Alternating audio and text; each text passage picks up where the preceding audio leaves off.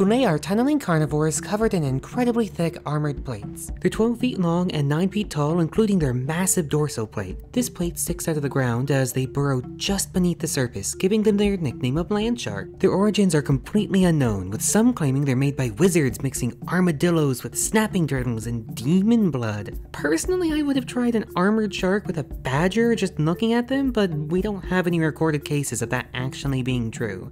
Bulette go from conception to hatched within the span of a single day, so it appears like they just occasionally spawn out of nowhere or a wizard tower, but actually they're just growing really fast.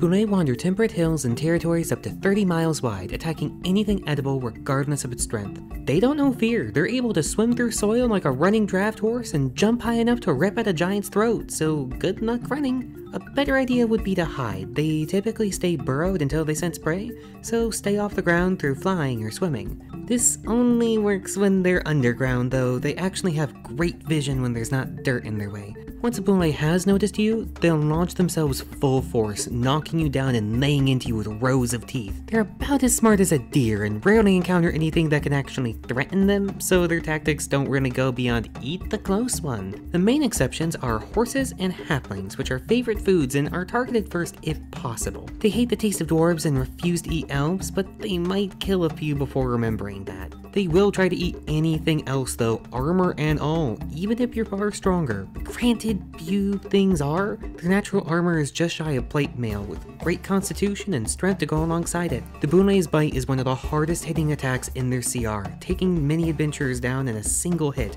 But with only one per round, they don't actually deal that much damage comparatively. The exception to this is their deadly leap, but that only targets a 10-foot square, so it's easy enough to avoid. If you ever find yourself in Bulette country, just remember to stay off the ground and bring a few spare horses as bait. Or if nothing else, throw the halfling at them. That's all for today's lesson. Let me know if you liked it, subscribe for more courses below. Class dismissed.